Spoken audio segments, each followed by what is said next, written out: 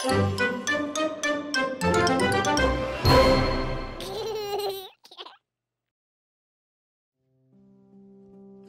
guys, I'm Katerina from Walthamstow, and today I will show you how to make no glue slime with only 3 ingredients that you have at home. We need some corn flour, conditioner and some food coloring. So we need only 3 steps, so let's get started. First, we need to add some corn flour in a bowl. You add some, and then you add the same amount of conditioner.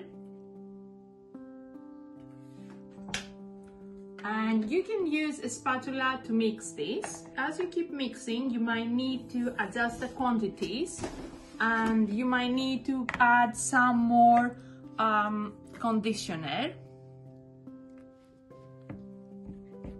Of course, you can use your hands to keep mixing the dough.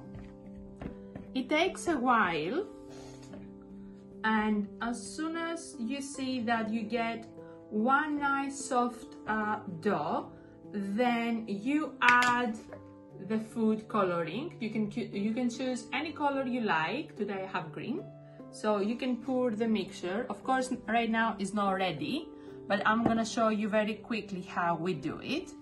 And once it's ready, then you will get this nice soft dough. As you can see, it's very soft and very stretchy, and is ready for play. So that was it. As you can see, it's very simple. So if you try to do it at home, we would like to see some pictures. I hope you like this video, and I hope you enjoy your play with your no glue slime. Thank you for watching. See you again. Bye.